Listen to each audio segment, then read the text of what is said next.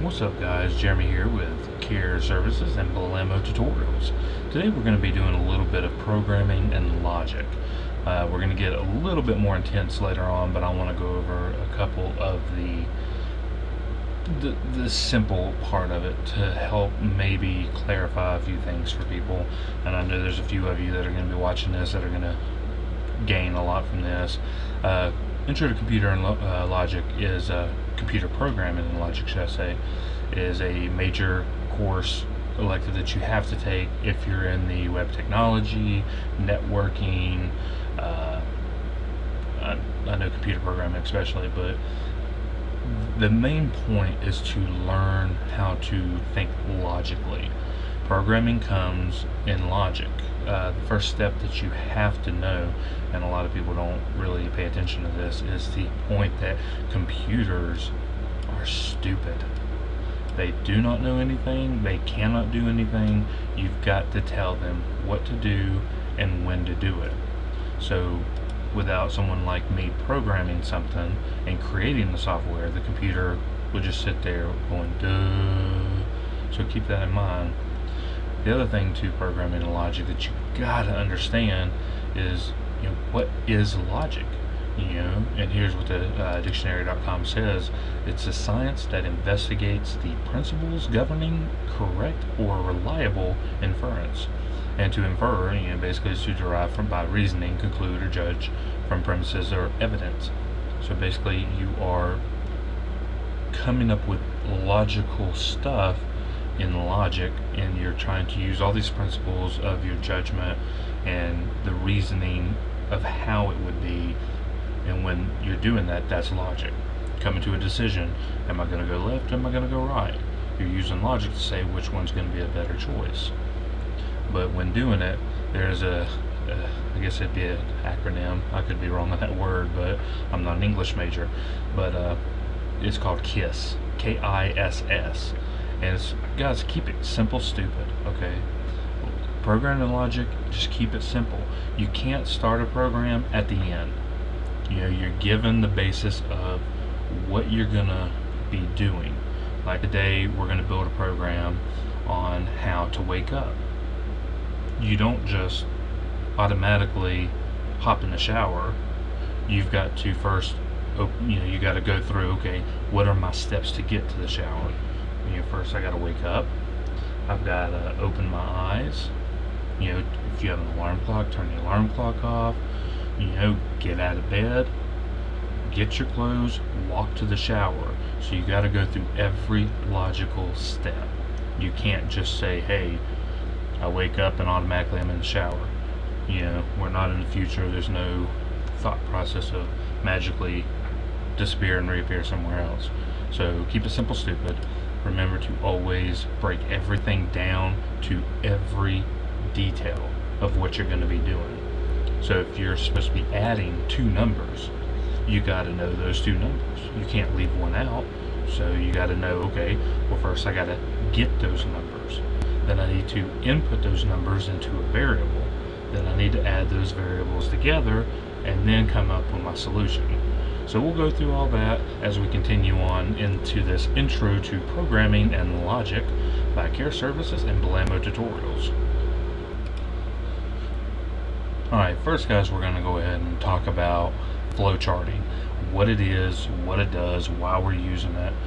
The first thing I always do is I always work with pseudocode, and I code it out, or I write it out in pseudocode. And then when I come back to flowchart it, it's already done. I'm just copying and pasting basically, and then adding my displays. And for those who don't know what pseudocode is, or they ask, what in the heck is pseudocode? Pseudo means fake. So pseudo Coke is a fake Coke.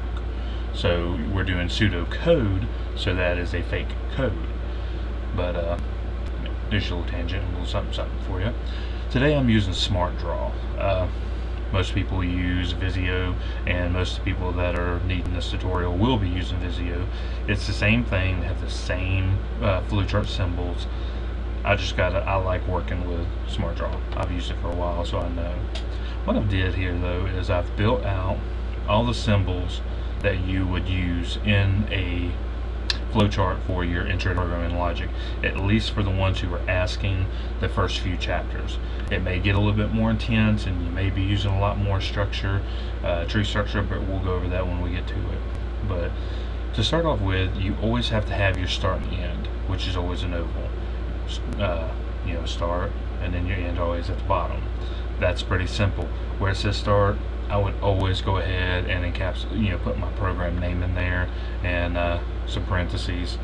So if I was going to do a total, what's going to be the name of it, and then close it out with some parentheses like that.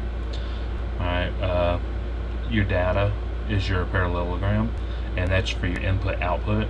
So if you want to display something, once you display it, or you're asking, I need a number from 1 to 10, you're also going to use that data for an input. So you're inputting the variable that you're trying to get here. So here I'm displaying, can I have a number between 1 and 10?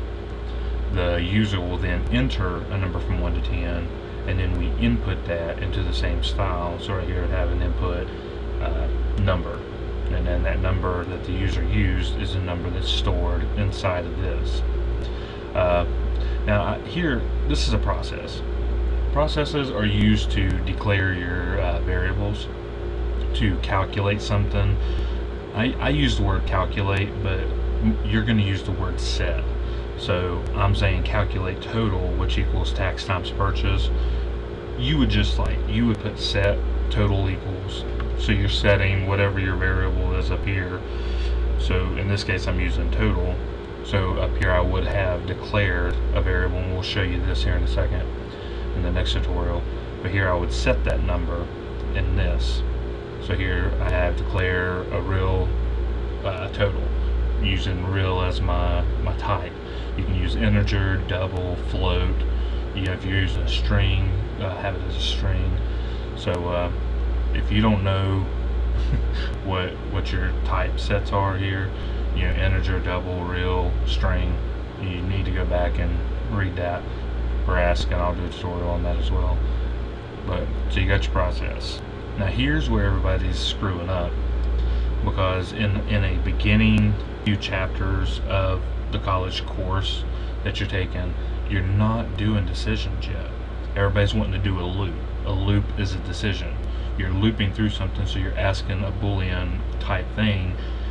Either it's on or off, true or false, yes or no.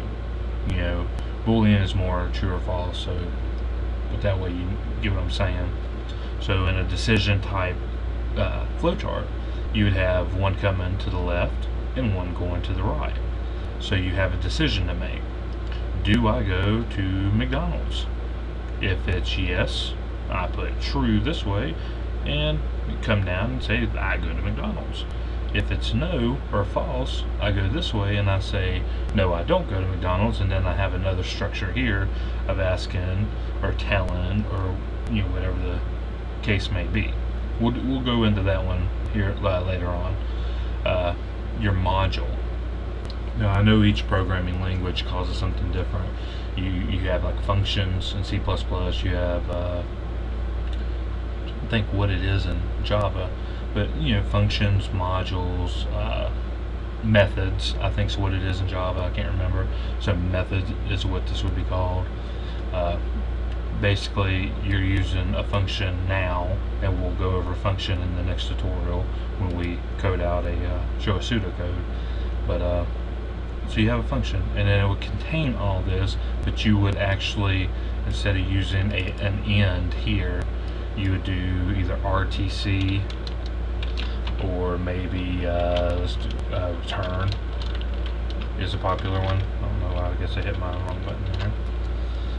That's a popular one. So either RTC, return to the caller, or just plain return, whichever one you want works just as good. Just never put end inside of a function, because if you do that and you put an end down here, the program stops immediately. So if you've got like 5 or 6 more steps to go and you end it in the first function that you call, you're done.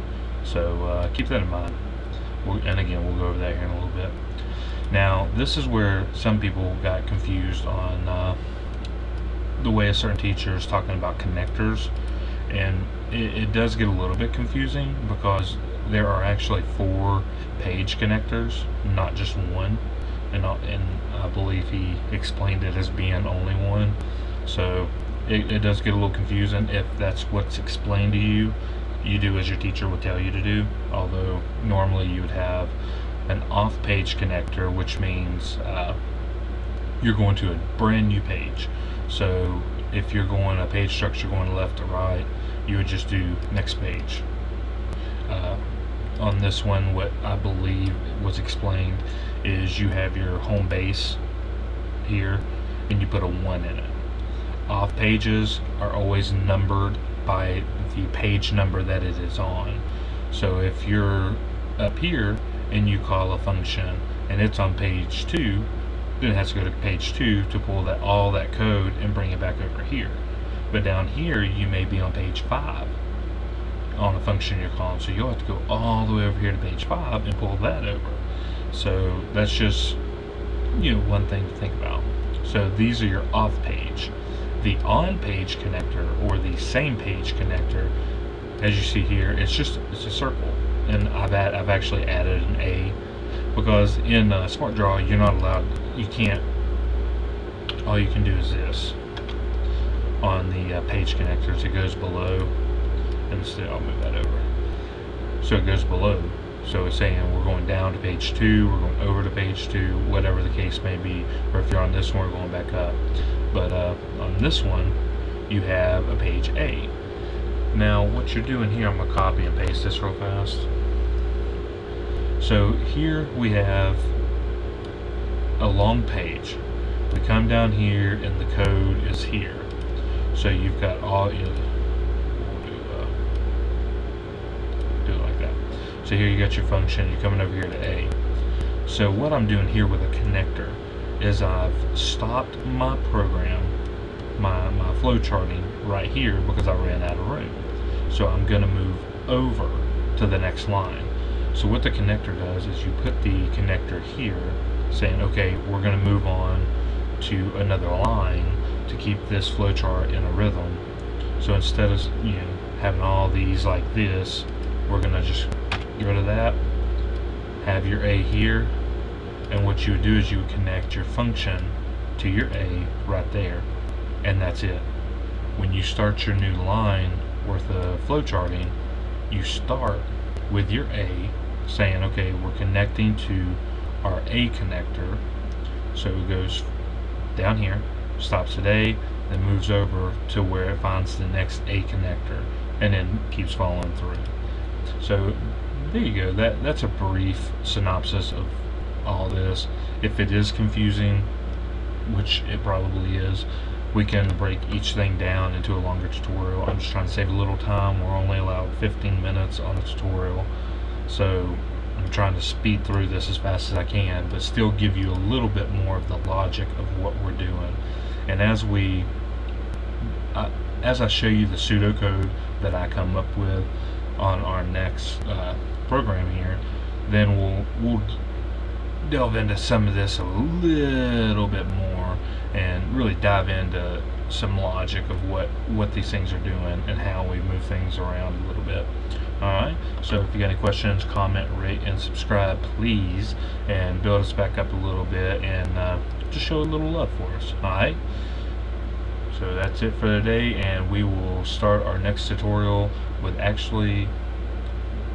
we'll start a program. We'll do a program where we use functions. That way we can see the return call. We can use the connectors. Not going to do a decision yet because y'all aren't there yet. So we'll have some input, output. We'll have some process. We'll do functions or modules or methods, whatever you want to call it. Probably use a couple of connectors because we'll have to connect things. And that's about it, guys. So if you got any questions, let us know. Alright, have a good day.